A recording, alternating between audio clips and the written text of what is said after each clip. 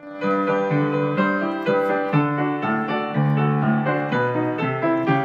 morning. It's Wednesday, January 8th, 2020. I'm Russell, and this is Rocky Road Devotions, a few minutes of help for today's journey. Our devotion today is entitled God's Math, and our scripture is Ephesians chapter 4. Now these are the gifts Christ gave to the church, the apostles, the prophets, the evangelists, and the pastors and teachers. Their responsibility is to equip God's people to do His work and build up the church, the body of Christ. This will continue until we all come to such unity in our faith and knowledge of God's Son that we will be mature in the Lord, measuring up to the full and complete standard of Christ. Then we will no longer be immature like children. We won't be tossed and blown about by every wind of new teaching. We will not be influenced when people try to trick us with lies so clever they sound like the truth. Instead, we will speak the truth in love, growing in every way more and more like Christ, who is the head of His body, the church. He makes the whole body fit together perfectly. As each part does its own special work, it helps the other parts grow, so that the whole body is healthy and growing and full of love.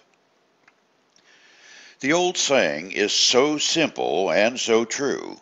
Give a man a fish and you've fed him for today. Teach a man to fish and you've fed him for a lifetime.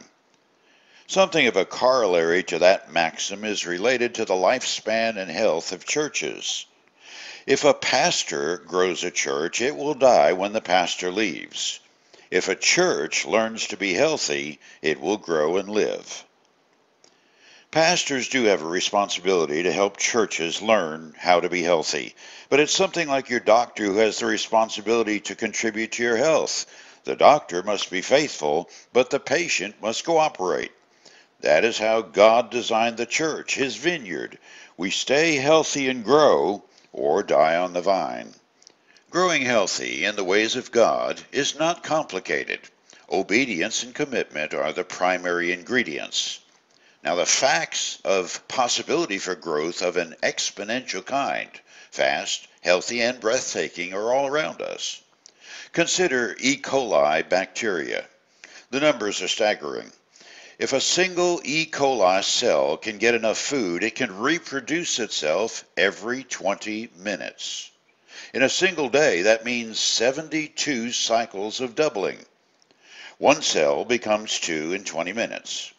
2 cells then become 4 in another 20 minutes, and so on. Repeated 72 times in 24 hours, that's 2 to the 72nd power, the result is 2.3 trillion million cells. If E. coli was building people, that would be enough material for 76 trillion people, roughly 1,000 times the total of Earth's current population, in just 24 hours, starting with just one lowly cell. Now, if God can do that with a deadly virus, just think what He could do with the life-giving virus of the gospel if God's people were sharing it, dividing it, letting the evidence of things not seen doing its work. For you today, Paul showed us God's kind of math, the kind that the church needs to change our culture. The apostles, prophets, pastors, and teachers all exercise their spiritual gifts, and then God's people grow, mature. They produce kingdom fruit, gentleness, meekness, love, joy, peace, long-suffering. It's the fruit of the Spirit. If the enemy can grow a miserable crop like E. coli, God's farm hands have the power to overcome whatever ails this old planet. You chew on that as you hit the rocky road. Have a blessed day.